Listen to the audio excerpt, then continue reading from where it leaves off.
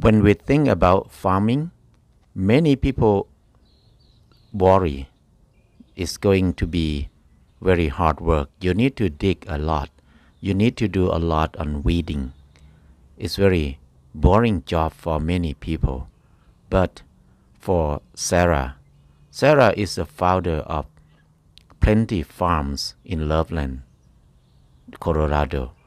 She used no digging technique. It worked very well for her in this area. She helped many people to change their lawn into garden. Now, many families in her neighbor change their lawn into garden. It look more beautiful than lawn, and then they can produce a lot of food to feed family and people in their area. Once that trench is in, we just lay cardboard over the top. The reason we do the trench is so that you can tuck the cardboard in next to the concrete. And then you get your wood chips really nice. If you have any gaps in the cardboard, the grass will come through, or the weeds, or whatever is there. So we get it real covered with the cardboard, and then we bring in at least, 3 to 4 inches of wood chips. And then once you have the whole thing covered with wood chips, like in this case, we then added our compost to create our beds where we wanted them. So we put the compost, we made like this little snake bed here by just adding it directly on top of the wood chips and the cardboard, and the grass is under there. So you never have to dig anything up. All of that breaks down into the most beautiful sponge. Eventually it's like a really wonderful place to hold moisture. So these beds, again, totally different than that yard right over there. No digging technique is the way to make the garden on the grass without digging. There are many ways, many styles you can do. It depends on what you have in your area. So in this area, what we have a lot of paper. So we can use all kind of paper from our house that we will throw away. And the easiest thing is cardboard boxes. All the cardboard boxes is thick, and if we put many layers of cardboard boxes, it will be very thick, and it control the grass very well because it will not decompose very easy, and it help to keep the grass underground. If it lasts for a long time, most of the grass will die. We use cardboard to push the grass down and then put a lot of them. Thick layer, maybe 3 layers, 4 layers. But what we don't need is plastic like this. It's good to peel it off. We can use cardboard as much as we have. Or if we use normal paper, it's good to make it thicker than cardboard boxes, because normal paper will last not very long. It will decompose faster than cardboards. The next thing that we can have in this area is wood chip. If you don't have wood chip, you can use anything that decomposes easily. We use wood chip because it's free here. Don't attach to wood chip so much. In whatever you have in your area is the most important thing. Whatever easy, you can get it easily in the area. It can be sawdust, it can be straw, thick straw, it can be leaves, it can be anything from the industrial or the factory that they use agricultural products. They will have garbage like palm oil factory. They have leftover from palm fruit, or some sugar cane. They have leftover from sugar cane. You can use all of them. So the most important thing is use a lot and make it very thick layer. That will help to control the grass very well, and then in the long term it's going to be decomposed, turn to the good soil for our garden. In cold climate, wood chip can take more than 5 years to decompose. But in tropical, some sawdust can take 1 or 2 years to decompose. So if it's grass or leaf, it will take 1 year in cold climate to decompose. But the thick leaves in tropical, it will take at least more than 1 year to decompose. So if we use them to cover our soil, 1 year, it will kill the grass under that easily. So we can make the bed with thick layer of wood chip or anything similar like this.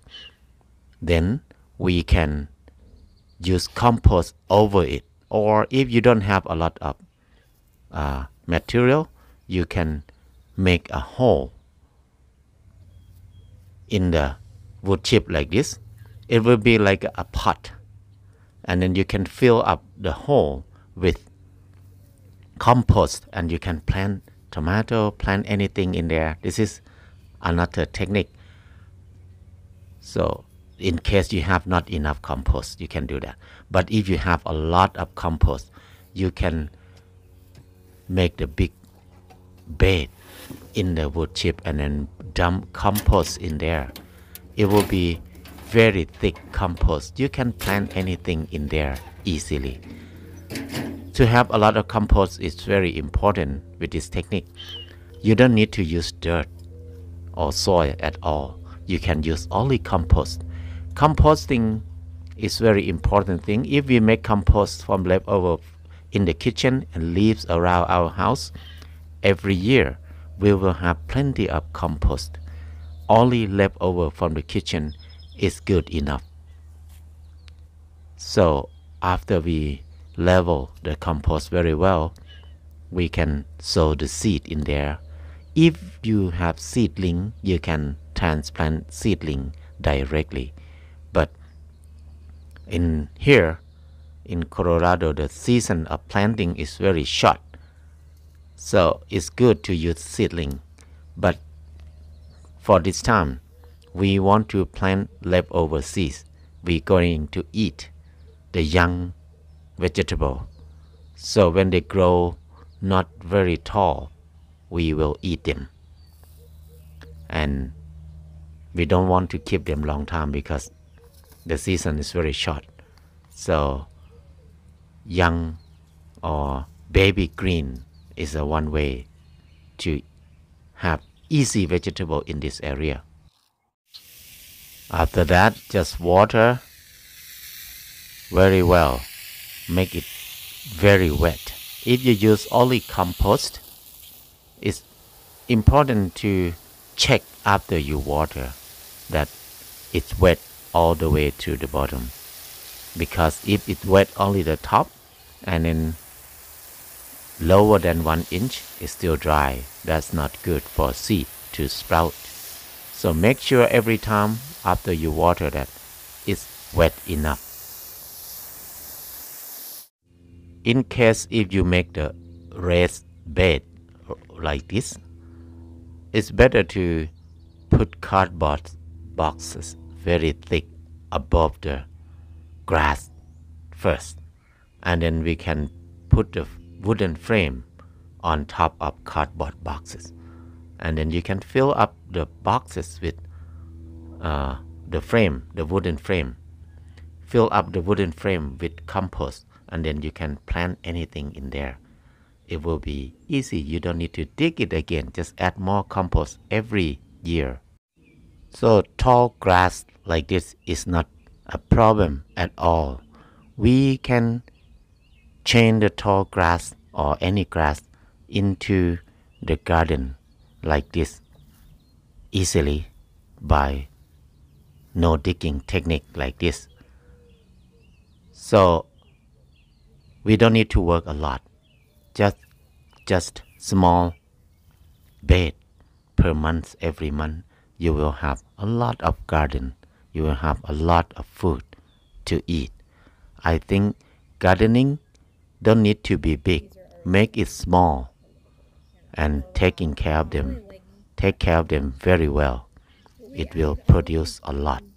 Small, but do it good is the good way to do gardening. Don't make it too big. The bed size of the garden that is good is not too big. If you work less than half an hour per day, that is the best size of the garden. If you make more than that, it will be work. We don't want to work. We just want to enjoy in the garden. That is the way to do gardening. Enjoy it and have food, have income from it too. If you have a chance to come nearby Colorado and you want to get more information, want to learn more, contact Plenty Farm. Sarah and her team very happy to share their experience here.